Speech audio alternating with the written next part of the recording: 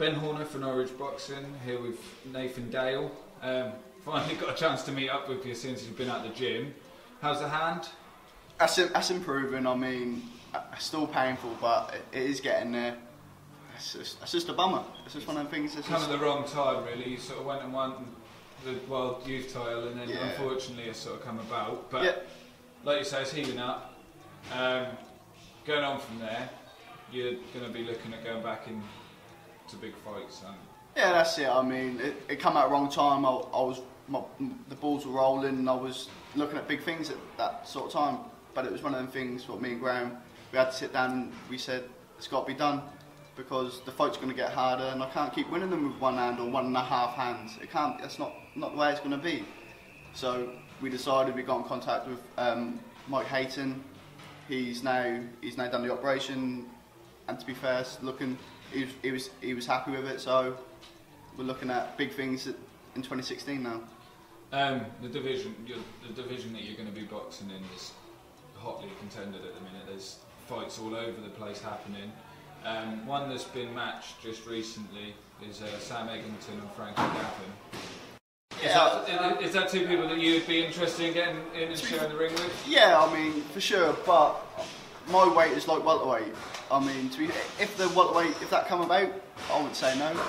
I don't know, but like welterweight is where I want to be for now. So we'll see what happens. A stablemate of yours is now going on and fighting in a world title eliminator, Liam Walsh.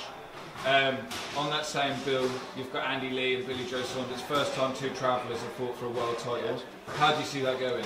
Well, like I said earlier, I've got money going on Billy Joe, so I'm going for Billy Joe. He's going to win me some money, I hope. You've been over to MGM and trained over there. Yeah. Was Billy Joe over there? And did you get a chance of meeting him over there at all? No, when he was over there, I didn't go in the end because I hurt my hand. Your hand. I hurt my hand, so I pulled out at the training camp there, which was a bummer because that would have been a great experience to go mingle with them type of lads. It's nice, but I'm sure there'll be other opportunities and for me to go over there. So now we're looking forward to September, really, for your training partners. It's a local show. That's Will you be there? 100%. I've got to support the lads. I mean, they support me.